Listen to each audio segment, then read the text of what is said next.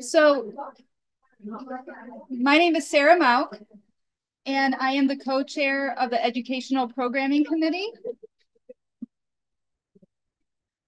Eat it. And I'm really excited today to introduce our plenary speaker. Before we get started, I do want to let our virtual attendees know that if you have any questions, please include them in the chat.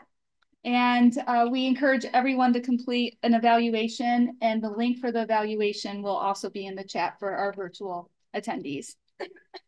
It is my pleasure to announce Dr. Lydia Tang as our keynote speaker for this year's conference. She is currently an outreach and engagement coordinator for Lyricist.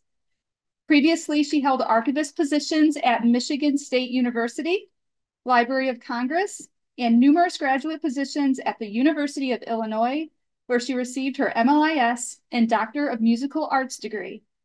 She is the 2020 recipient of SAA's Mark A. Green Emerging Leader Award and a co-founder of the SAA Accessibility and Disability section. She is very involved in advancing accessibility in archives through standards development with the guidelines for accessibility archives for people with disabilities and open source technologies, including archive space, collection space, and DSpace.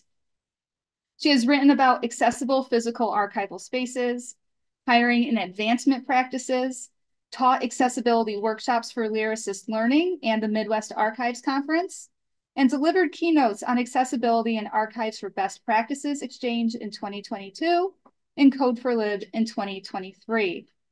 She is currently co-editing a forthcoming book for Litwin Press with Dr. Grayson Brillmeyer, Preserving Disability, Disability in the Archives Profession. Please welcome Dr. Lydia Tang.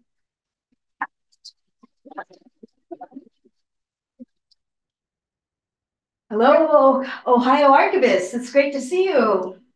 I'm really excited to see you all. I've worked with many of you in many different capacities, and I'm really excited to talk to you today about accessibility in archives.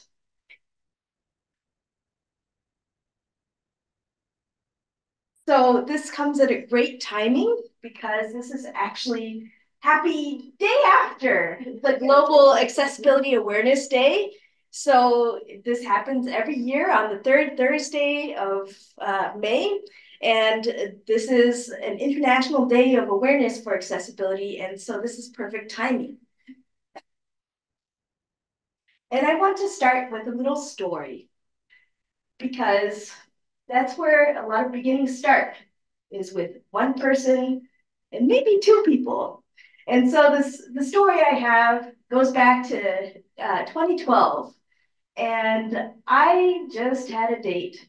And I watched this person who said he was legally blind on his OkCupid profile just walk away and step up on the curb and not have any trouble just walking away. And I thought he must be lying. And it turned out that we had a lot to learn about each other. And so I was a new graduate student at the University of Illinois. And I was so excited to share with him about this profession that I was going into.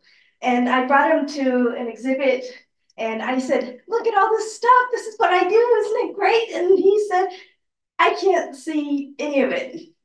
And it was all behind glass and the labels, he couldn't see it. So I went, well, okay, how do we make this work?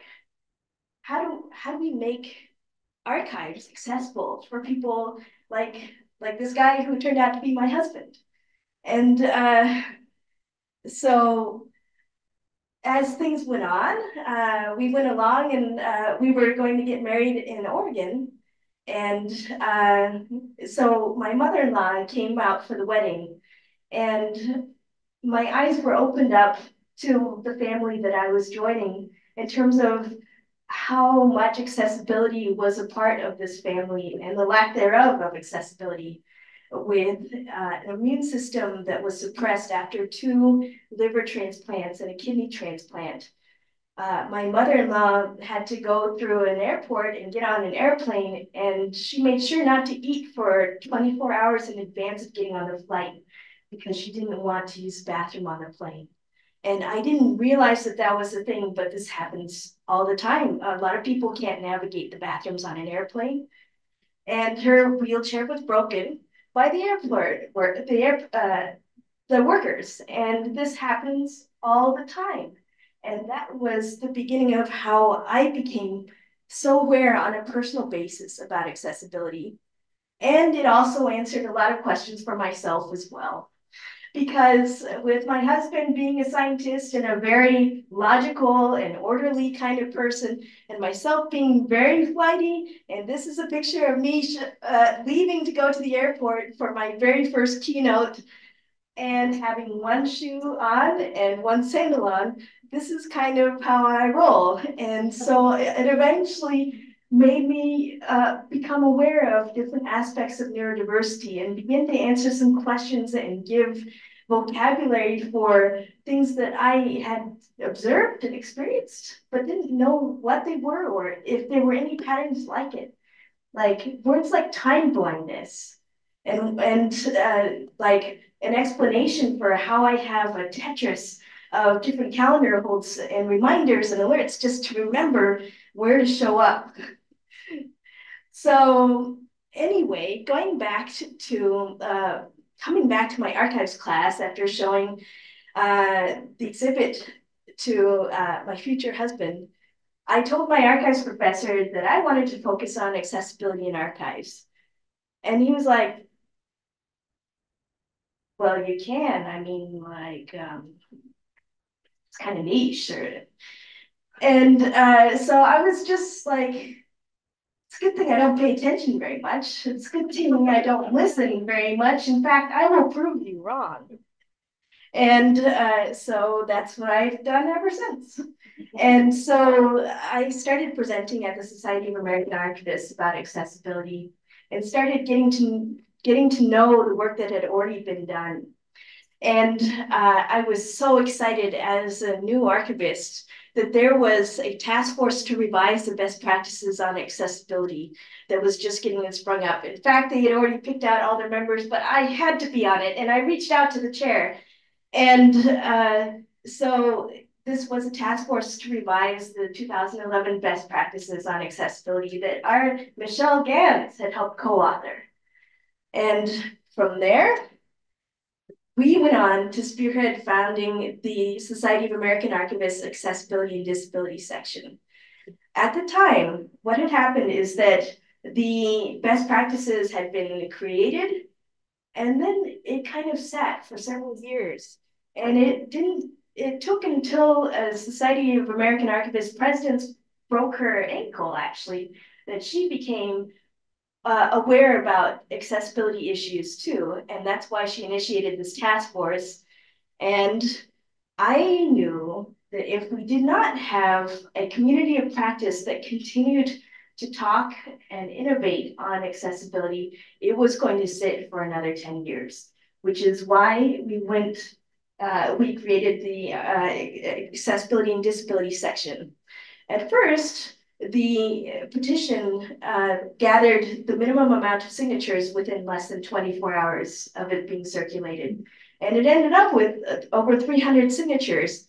And at first it was brought to council. And again, the answer was, that's pretty niche. How will you sustain this?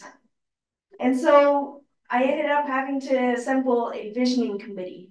And these committee members became the future steering committee members of this group. And we revised our proposal. And then at the next SA annual meeting, we heard that council approved it finally. And then from there, we were approved in August. In March 2020, archival repositories were shutting down all over the world because of this pandemic that was just coming through. And we were seeing posts on social media about displaced archivists. And they were desperate for work from home ideas. And so what we did within the section is we just put together a Google Doc We're not too techy. We're just trying to make it easy to exchange ideas about how to do work from home. So the ideas about this was that we would combat the assumption that archivists could only work on site to save jobs. And by extension, if archivists can work remotely, why can't it be possible going forward? And this is particularly important for archivists with disabilities. So it was a tremendous act of professional solidarity. Everybody was adding so many different ideas. And so there's on my slide here a popular meme that was developed by Archivist Memes. So this is my claim to kind of popular culture archives history here. The meme has a young person saying, "Hey guys, I'm feeling nervous about the impact of COVID-19 on my career as an archivist. Any tips?" And some burly guys say, "Hey, champ, there's actually," I wonder if this mic, "Hey, champ, there is actually," sorry, I'm pausing briefly because the microphone is going in and out. But anyway, I will keep going and I apologize.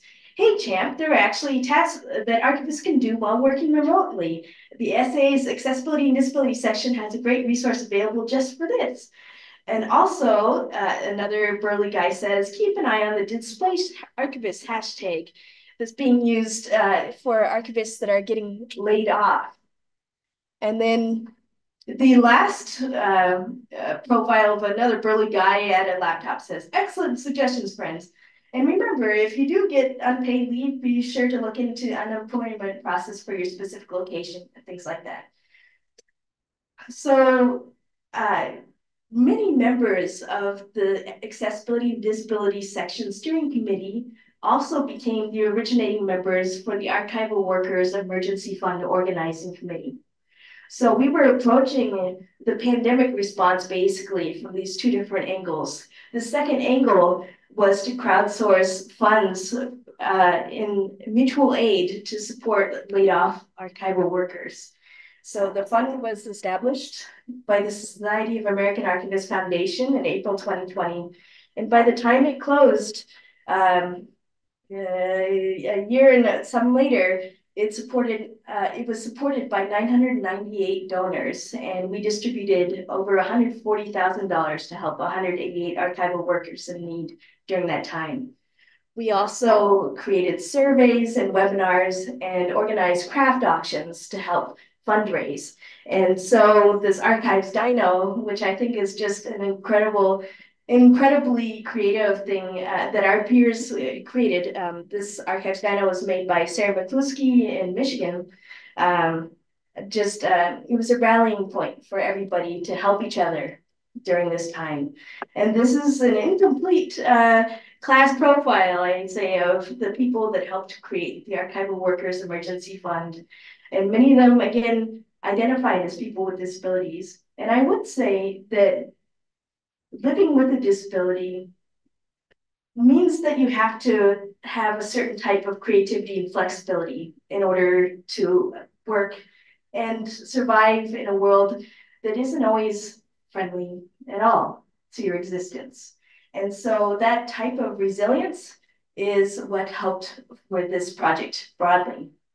So fast forward now, here we are now. The Americans with Disabilities Act has a new Title II that was signed into law just this past month, as of April 24th, 2024. And this requires state and local government entities to be compliant with WCAG 2.1 AA standards within 2 to 3 years. So this is an interesting new development in terms of law that basically says that the Web Content Accessibility Guidelines, so this is an international standard for web accessibility, is now being backed up with legal teeth to ensure accessibility for state and local governments. Now we have this Web Content Accessibility Guidelines. We're currently on version 2.2, but now we have a draft version 3. And we also are marking this occasion because stemming from a section that even had its existence questioned in the beginning. We are now on the verge, and this verge has been pushed out a couple times with various extensions of deadlines. But this forthcoming book that Grayson and I are co-editing is Preserving Disabilities, and we are so excited about this project because it is bringing together disabled archivists and disabled scholars and talking about the archives profession from a disability first perspective. And now here we are, here in this space, having a whole conference dedicated to accessibility. And so I just want to acknowledge this, that we have come a long way. And this is something that we all should be so proud of.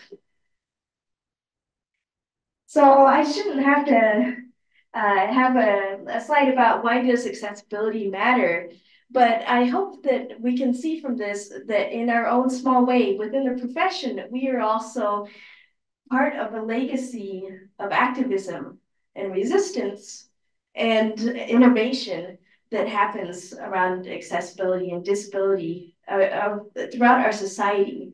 Accessibility is the determining factor for if someone can access information and services. For a website, for example, that is not built with good standards, my husband can't access it. In fact, he can't access a lot of things. And so that makes my life a lot harder too. So this is why this is so important for all of us. We, as stewards of cultural heritage, we have so many stories to tell, and we want to make sure that all these stories can be seen and heard, and also that we are sharing the stories of people that also historically that have been marginalized, silenced, and removed from society. This is accessibility, even though there is laws, lots of laws and regulations and stuff like that, it shouldn't only be about compliance, but it truly is about equity and inclusion. So let's intentionally cultivate a culture of care. According to the Centers for Disease Control, 1 in 4 US adults, or 61 million Americans, live with a disability. This is a lot of people. And in many ways, people who are disabled are one of the largest demographics there are, basically. Most people will become disabled at some point in their life, whether it's temporarily or permanent or situationally, and accessibility benefits everyone. So what can you do? So a rallying cry for the disability rights movement is nothing about us without us. And so the idea with that is that you don't want to have somebody just be like, this is what you need. You just need to be over there and not engage truly in a dialogue about what would actually help you, you know? So it's so important to engage with the disability community. And I do want to acknowledge that the disability community is not a monolithic thing. There are many different types of disability, and disability is experienced on a very personal basis. So somebody with the same types of disabilities will experience things differently still. But think about who is your community that you serve, and who are your experts in disability in your organization or nearby, or who are the people that are doing this work already and whose perspectives can help you, basically. So if you are an archivist, if you are in archives on a campus, there is probably a disability resource center. If you are a governmental organization, then there's usually some sort of disability center too. And I wanted to point out that the Smithsonian has this very inspiring group called the User Expert Advisory Group. And so this is a group of stakeholders, of disabled people that will help the Smithsonian walk through all of their spaces and go through all of their online content and provide feedback a dialogue basically about what is working and what they need and what could be even better. So as you engage with people and really start to open your eyes to see what disability can be like and also what patterns of inaccessibility, then there is some certain themes that might emerge. And so these patterns of inaccessibility for me are assuming that everyone has uniform abilities. That's the first one. So somebody that sees one thing might see it a certain way, and some people, like this is example of a vision simulator for macular degeneration will show that this is how somebody else might experience it, basically like a cloud over the center of their field of vision. And I'm going to show an example of my husband demonstrating, my husband Jeswara, demonstrating what he sees or what he can't see using various assistive technology. Standard view of a Gmail account, somebody who's not using an accessibility feature. If you scan over to this computer, this is the same Gmail account, but using a high contrast mode through Microsoft Suite. So again, you can see some of the features are kind of more faded out, a little bit harder to see in some cases. And then if I turn on Zoom text here, this is what somebody sees when they're magnified, a very small portion of the screen. So again, depending on what accessibility features you have, there's something to think about when you're designing a platform or a website, how people are seeing what you're designing. Mm-hmm. Yep. Thanks. There we go. Another pattern of inaccessibility is lacking the flexibility to accomplish things in multiple ways.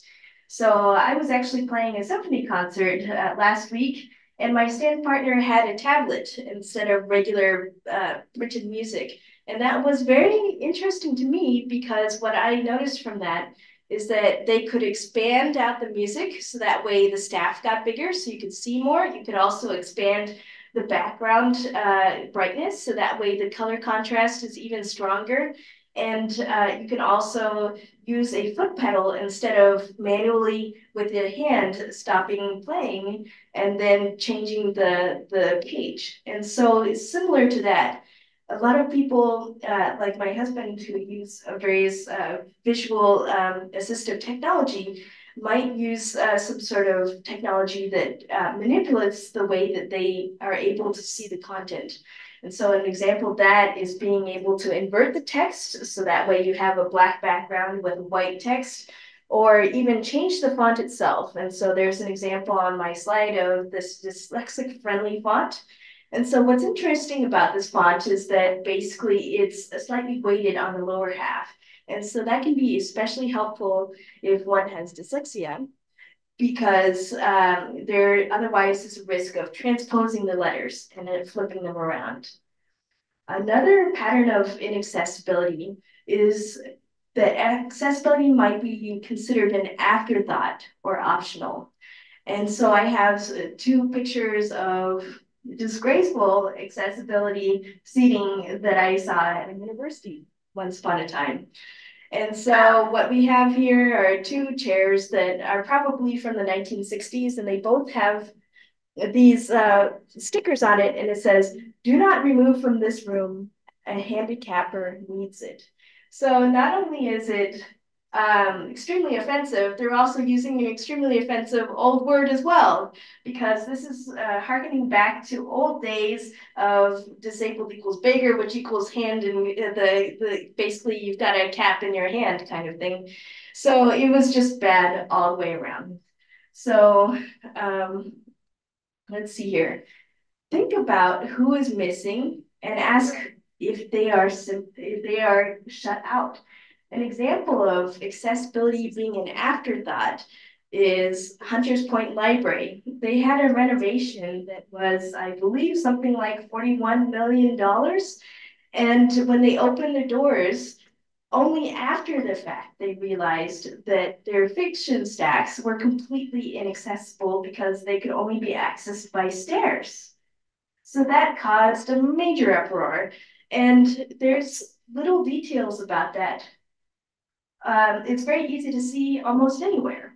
So on the other side of the slide, I have a picture of a door with an automatic door opener, but the door opener is blocked by some canisters. And so if there was somebody, say, who was using a wheelchair who had to get close enough to push that button, they would not actually be able to access that to get through the door.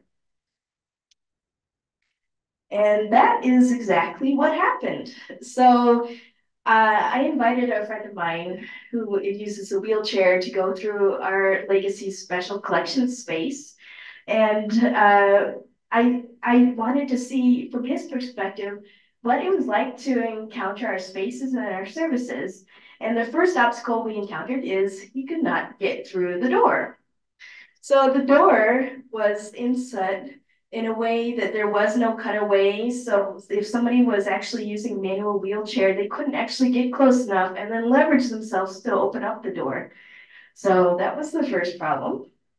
And this is contrasted by the new revised reading space that has completely much open spaces and barrier-free doors. These doors were basically propped open, held open, slid open, so nobody had to deal with any doors. And on the left side is the Legacy reading room. And once I helped him get into the door, then there he was, and he encountered the front of a wall, basically, because the reception table was very high. And so that reception table works well for the quote average person, right? So they could stand there, but if you're coming at it from a smaller height, it's like it's one insult after another, right? You can't get through the door, and now you're just all you can see is like the top of somebody's head. And so on the other side is an example of another space that was renovated within the library I was at, that has a different type of desk. So this desk does accommodate multiple heights, basically. So there's a tall ledge for people who would like to write their notes and their registration and things like that. But then there's also a lower height for people to engage at that height level as well. And continuing on with this wheel through, basically, my friend couldn't even get around the aisle because the aisles were too narrow. So again, it was a very eye-opening experience where it went from, oh, well, we haven't encountered this issue before to, oh, this is why we haven't encountered the issue before. Nobody can get in. And then the picture on the right side is contrasting that with how the reading room was updated. So much wider aisles and adjustable chairs, and also some adjustable tables within the room as well. So going back to the exhibitions, I was always trying to figure out, how do I share what I do with my husband? And we started to get better. So we made very sure to angle content and labels so that way it could be accessed from multiple views. And I was also working on normalizing the workflow of making a digital equivalent to the exhibit as well through the LibGuides.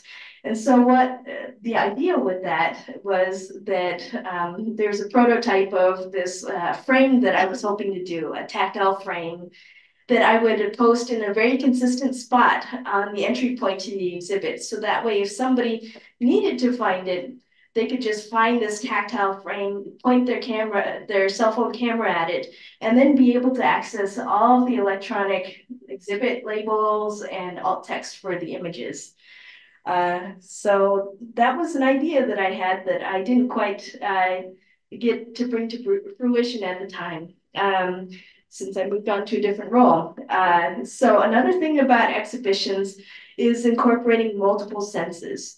And so these are other examples of things that we did. We had a 3D tactile printed book. So it was relatively inexpensive beyond the time and the filament for the 3D printer to create this thing. And so that way we could bring it out and allow people to touch it without any concern for it being damaged. And also we got a sound dome for our exhibit space. So I was previously at Michigan State University, and they have an amazing oral history repository as well. So we were really hoping to incorporate sound into our exhibits as well. Another thing that we did is we did an Able Eyes tour of our space. And so this is especially helpful for people to get acquainted to how the space is. A lot of people want to see what the space is like, so that way if they predict any areas of concerns, they can raise it up at the time. Another thing that we did is also create profiles of our classroom spaces. So it showed what accessibility features are there, such as dimmable lighting and adjustable tables and chairs and things like that. And also a good practice to have is to make sure that your repository, if it doesn't already, has some sort of accessibility statement. So the statement might have a couple of different elements to it. One would be being sure to have a contact information for anybody who has any questions or requests about accessibility accommodations to reach out to, whether it's an individual or whether it's a whole committee of people, to help facilitate their visit or their experience. And then also elements about what is accessible in their space, such as, again, height adjustable tables or any other kind of aspects. And also to be transparent about any known accessibility shortfalls. So knowing that we are archivists and that we do work with historic documents and sometimes in very historic spaces that are not quite accessible, being transparent about that, and also documenting and being as clear as possible about any other alternative paths for access is important.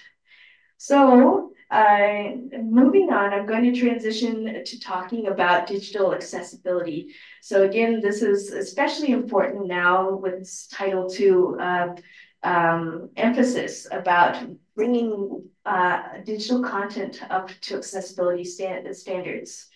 On the Global Accessibility Awareness Day website, they have a very impressive bar graph about accessibility issues that the Web Accessibility in Mind, or Web AIM group looked at.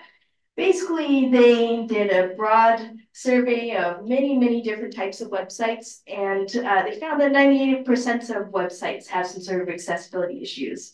So accessibility issues in websites are widespread. And there are some things that we as archivists have in our control, and there are some things that might be in more control of a developer. But it's very important to do what you can. And so some of the main issues that most frequently happen for accessibility in websites have to do with headings, alt text, and color contrast. So basically, screen readers navigate, they're kind of stupid. As in, what I'm trying to say about that is they follow whatever road signs are in a document or a website, for better or for worse. And so if there are no road signs that are embedded in the document, such as embedding headers, so like say if you have a Word document and it's a string of text and you've got a title and you just go ahead and click title, and then you click a certain other area to be a heading 1, and then it gets like a font that's slightly big but bolded, and then a heading 2 is slightly smaller, and you go, well, okay, I mean, I guess it's okay. I don't really like the way it looks, but okay, it's just formatting issues. Okay, whatever. But actually, to a screen reader, all that information is so important. And the reason why is because if it's not there, the screen reader will start at the top and it will go all the way down to the bottom. And so this can be absolutely exhausting for anybody who is reliant on a screen reader. So they're not able to browse the way that somebody who is sighted, like if they're giving a 20-page document, they go, okay, well, flip. Okay, all right, I see some relevant words. All right, I can jump here.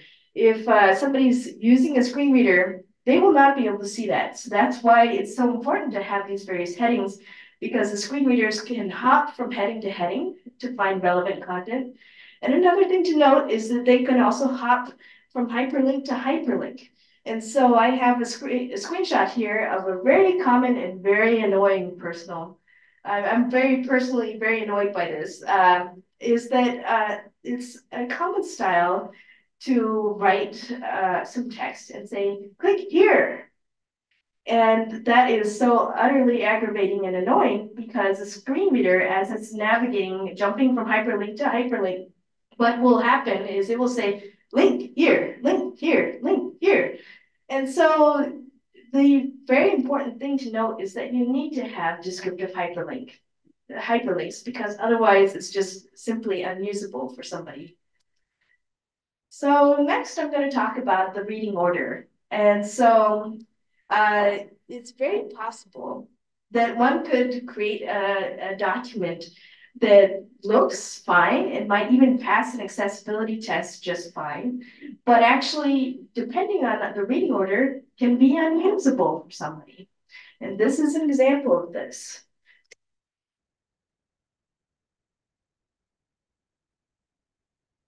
Something that just looks visually nice, but doesn't work very well with the screen reader. It reads down the column, but doesn't necessarily make any sense to somebody reading with the screen reader. Box 1.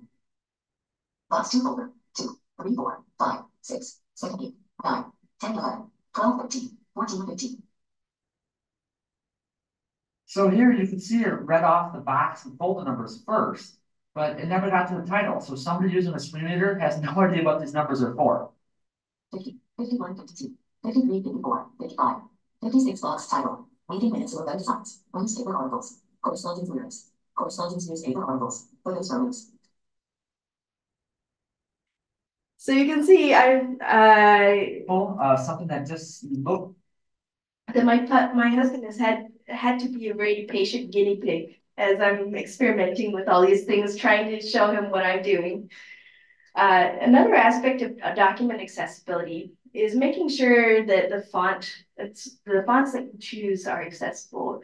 And so something to note is that sans serif font, so this is the font that is not with fancy ligatures, is in general more easy to read. So that's something to just think about. Times New Roman is a very popular font, but it is not as easy to read as like Calibri or Garamond or things like that. And also, do not rely only on color to convey significance. So in my web, in the slide here, I show an example of labels from the Trello board. And so what's interesting about that is that they also incorporate patterns in text in addition to the colors. But I also have to ding them because their color contrast is not very good. So they had it half right? So the text of white text on yellow is not good. White text on light blue, also not good. White text on light green, no. I also have a screenshot of an example of how a traffic signal might be seen by somebody who has various aspects of color blindness. So it's one of those very ironic things that's ubiquitous in our society of having the traffic lights have red and yellow and green. Well, unfortunately, one of the most common forms of color blindness, there is an inability to distinguish between both red and green.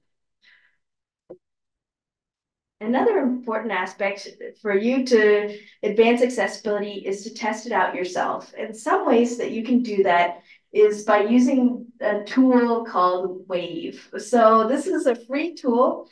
It's a website that basically you can just drop your institutional website URL into this field basically, and it will do a very quick diagnostic test basically on your accessibility.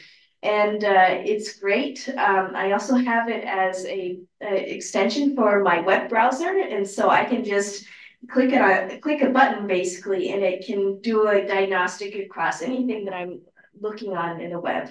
And so an example of this is it will show things such as missing alternative text, missing form labels and things like that, and it will also analyze the structure. So that can be really helpful.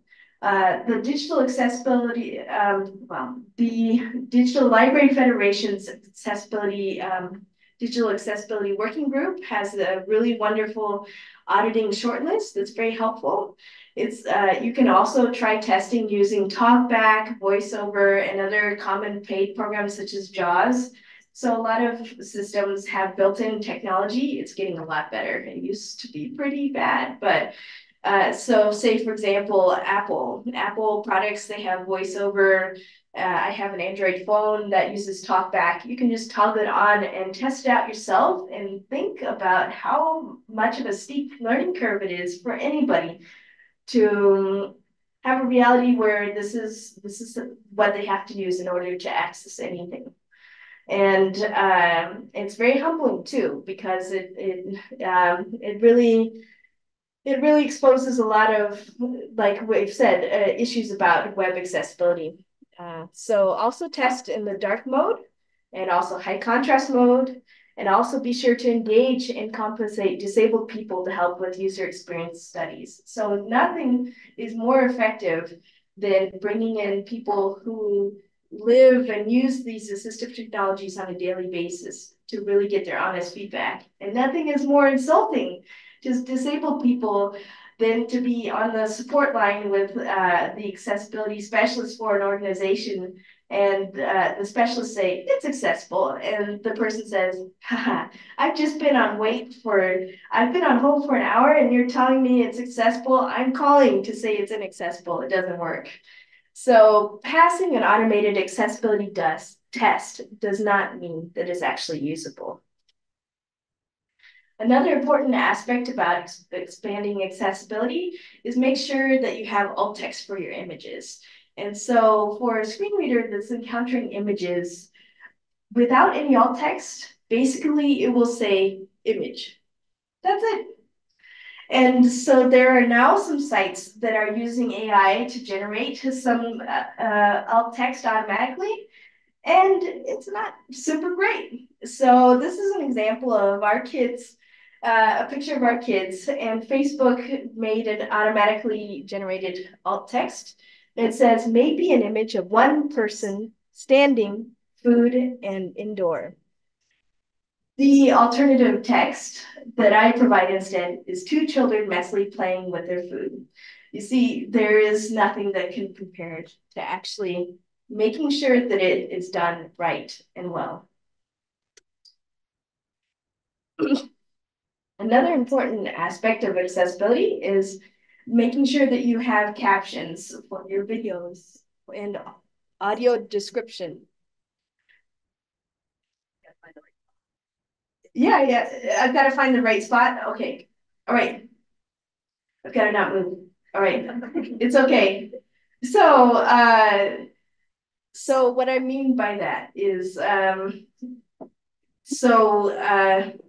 I got a Society of American Archivists Foundation grant to caption all of the backlog of essay education videos.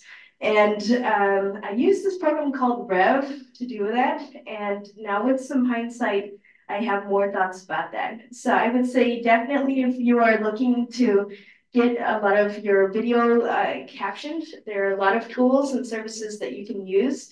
I hear that Whisper AI is a very popular tool.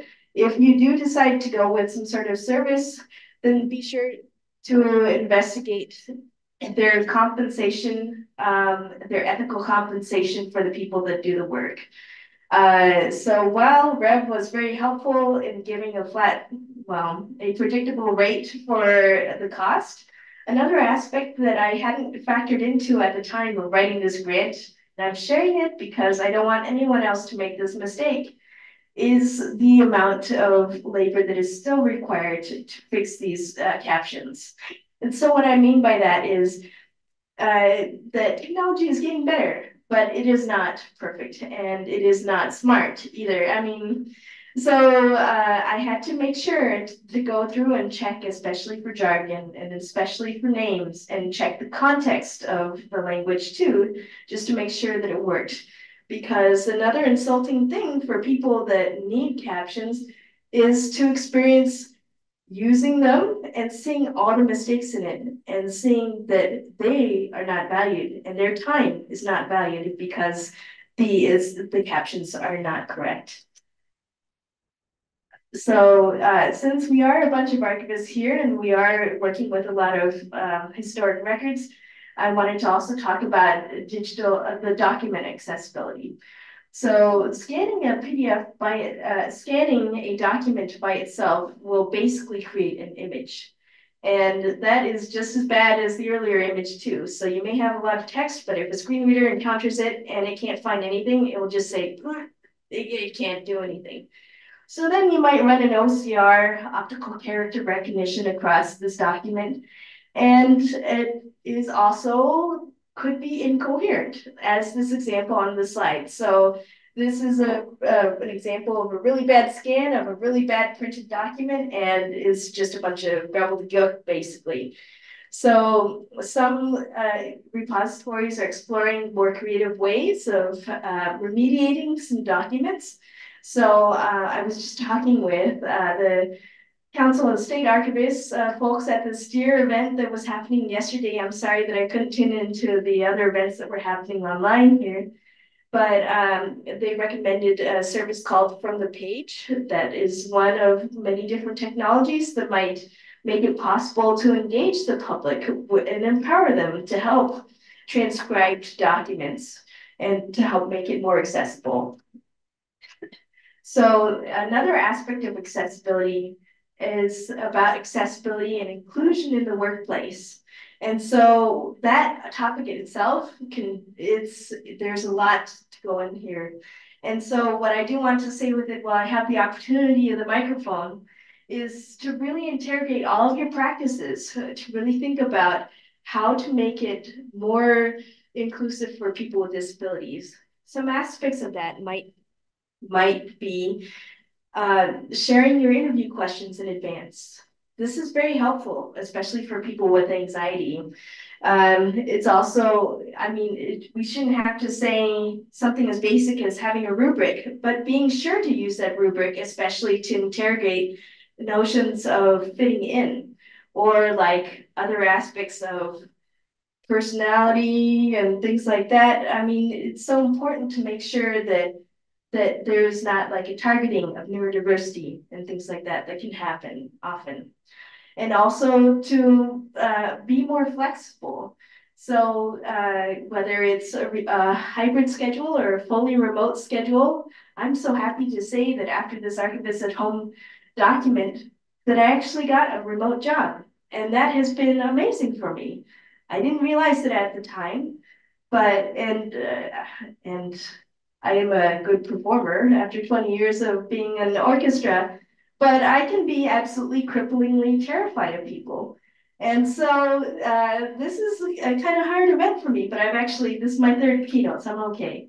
But what I do mean by that is that being in a remote environment, I can control my interactions with people.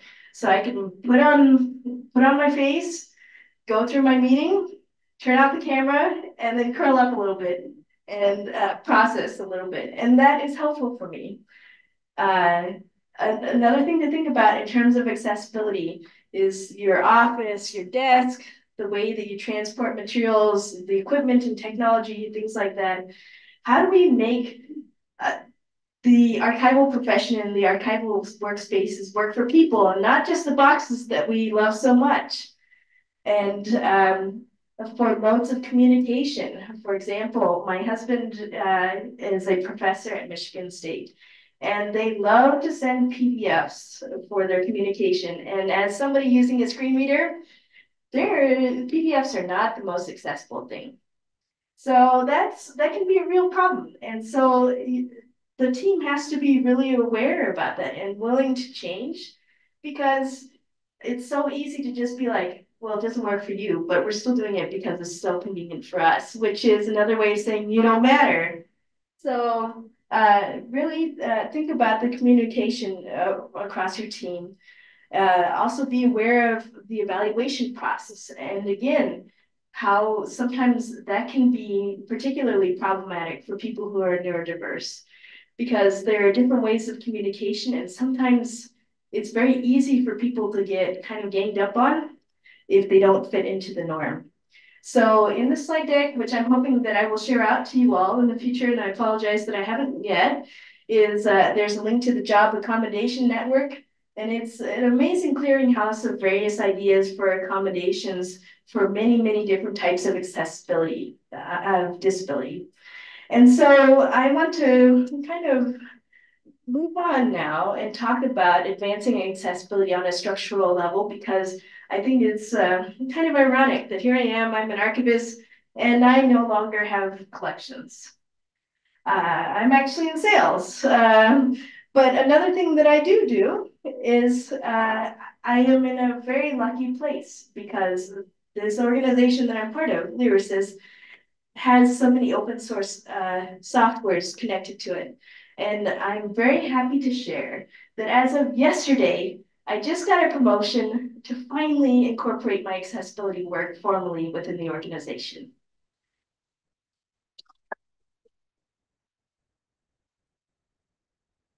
So they better buckle up because I'm ready to go. So with archive space, this is actually one of the reasons why I think that I was picked for my role in the first place, was actually because of the work that I did before becoming a staff member. As at Michigan State University, they were an archive space member institution, which allows staff to participate in governance and leadership within the open source community. And I was the chair of the development prioritization subteam. And I called it the Sea of Wishes. Because this graph is actually the JIRA repository of open tickets. These are all the things that these are all the tickets of people that would like archive space to improve or expand. And it was staggering. So the upper line is the number of tickets that are open and submitted. And the bottom green line is the number of tickets that have been resolved. And so my task was to establish the agenda and help get everybody through this huge backlog.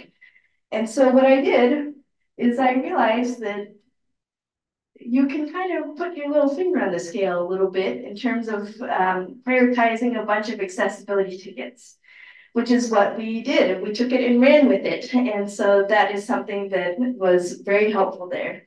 Another thing that I did is I chaired the Staff Interface Enhancement Working Group. This was an ad hoc team of 40 people around the world. So we were dealing with global time zones, and we split up into many sub-teams, and we focused on various areas, whether it was navigation or time saving or usability or accessibility, and made lots of recommendations for continuing to improve the accessibility of archive space. And now I've actually been very involved in collection space and DSpace.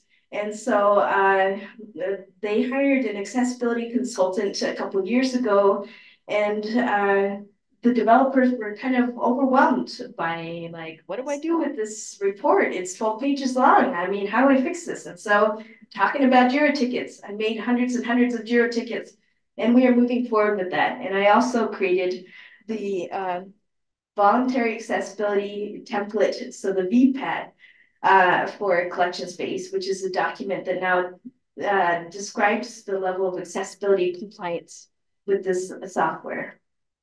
So here's some examples of the tickets. And so what I'm doing with this, the direction that I'm going is basically, how do I create systems to help accessibility? So as you folks are working with your collections, using potentially this software, how can I make it easier for you? So the idea is that accessibility should be easy. It is not easy. As I was just preparing this keynote, there are some slides, if you've seen some other keynotes, that might seem kind of familiar. But one thing that I noticed is that as I copy over and rearrange, and of course revise and update these slides, the alt text does not carry over. There are some steps that can make it a lot easier. Trying to make an accessible PDF, there's an easy way to make a PDF and a multi-step way. The easy, quick way of doing a print to PDF loses all the accessibility features. That is not right. That should not happen. And so make accessibility easy, ingrain accessibility into workflows. So we are doing that on a structural basis, basically, with like proposals and things like that. If you are building like a grant proposal for a project or something, if you have an accessibility component, this allows people to think about accessibility, again, not as an afterthought, but as part of how it should be, and then operationalize it. So another aspect of this is Princeton University. They have really gotten involved with the International Association of Accessibility Professionals, and they have incentivized many of their staff to get certified for accessibility. I know I'm getting some desperate looks from people, so I think I better move fast. So I will. So in summary, you will encounter obstacles with accessibility, and some of them we've talked about already. Accessibility is too niche. I don't need to say that is not something you should say to people. So accessibility is wide, it is vast, it is a natural spectrum of humanity that we need to incorporate. Accessibility is too expensive. Unfortunately, it is expensive, but it needs to be done. And there are some resources to help with that. So there's an example of the libraries transforming communities through the American Library Association. This is a grant opportunity. Sure, it's for rural and small organizations, but there's also opportunities. And then who will lug the boxes? We just have to move beyond that. And so one way to think about that is just make sure to not frame it as a job requirement. So there are things that people can do, as Michelle had mentioned earlier. They might choose to have smaller boxes or shelves boxes by size, so you don't have the super high ones on top, and also explore different types of carts and things like that. I had encountered a roadblock where I had all these visions about what I wanted to talk about at this annual meeting, but I couldn't actually implement many of the ideas that I had hoped. And all I could have was the adjustable table. And I felt so bad to walk up on stage and just talk about adjustable tables. I felt like a failure. And then years later, I attended a seminar, and somebody from the Library of Congress said that they had attended my talk. And because of my talk, the Library of Congress now has adjustable tables in their reading rooms.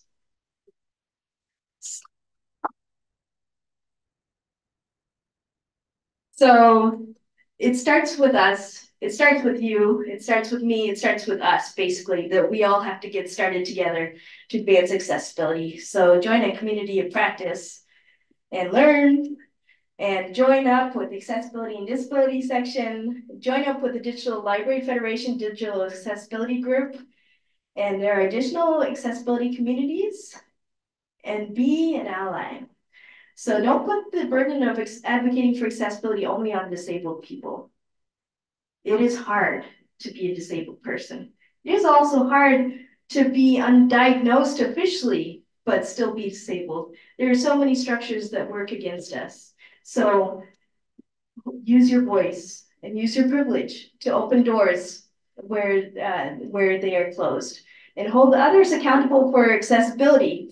As vendors for VPATs, there might be somebody like me behind the on the other side of things that goes, yeah. All right, so let us do that. We're happy to do that. That's our job. That's what we should be doing, is to advance accessibility in our corner too. And everybody here, commit to do one more accessible thing every day. Whether that is, do not do a click here hyperlink.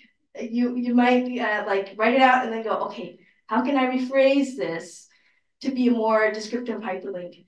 Or maybe it might be color conscious choice or something like that. But do one more accessible thing every day, and we will make it better together. Thank you.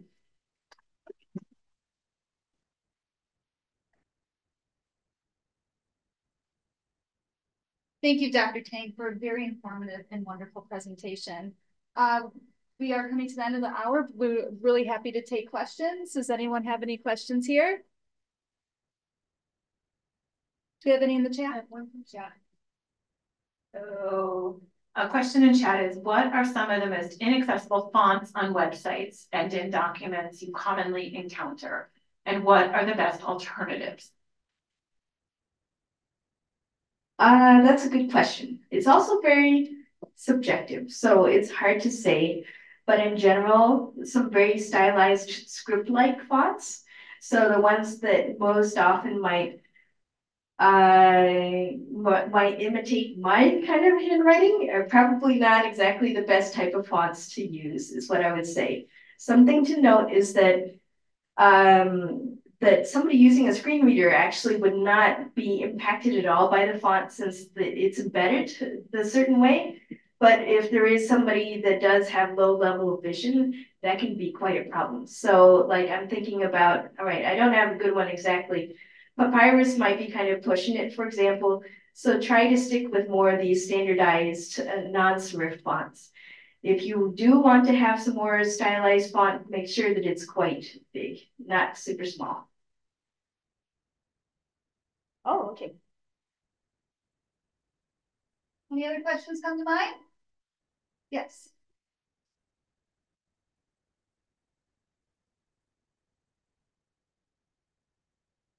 Thank you. Do you have any tips on working with designers who may, do you have any tips on working with designers who may want to make artistic choices or color choices that are not a written best practices for accessibility? Or do you have any resources we could point them to? Thank you.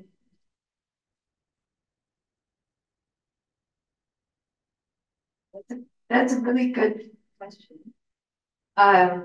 Yes. So there are some, for example, I'm just thinking about universities with their communications team, and they have, I'm going to stick by this other mic. I'm thinking about universities with communications teams, and they're so proud about their institutional colors, and yet their entire logo is inaccessible because the color contrast is bad. And so it's hard because what I would do is I would connect them with the accessibility or disability support person or team within that unit and say, you guys fight it out. But basically, what you could do is you could say, oh, hey, I ran that wave checker on this thing and there's some errors that are coming up. And it does say that there's a problem with the color contrast. Do you have any solutions? And this can be a learning experience for them, hopefully.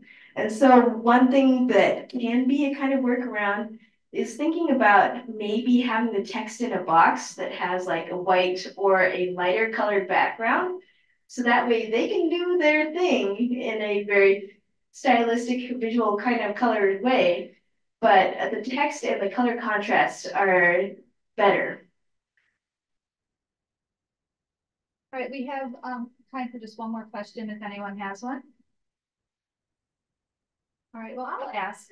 So there are tons of resources that you've presented that we can learn more about how to make our spaces and our collections more accessible. So would there be guides available for like design best practices in design? And could you point to a couple of them that come to mind readily? Sure. So I would say I talk about Michigan State University because I used to work there for 6 years, so I know it pretty well. And I do know that there's a lot of really great like accessibility resources that relate to communications and design as well. So if you're on some sort of university campus, I would definitely look in that area.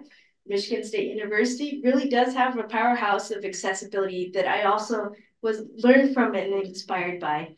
So there's a lot of great documentation there, and I'm sure there's a lot of other great university resources around this country too about that. Well, thanks again. Round of applause for Dr. Tang.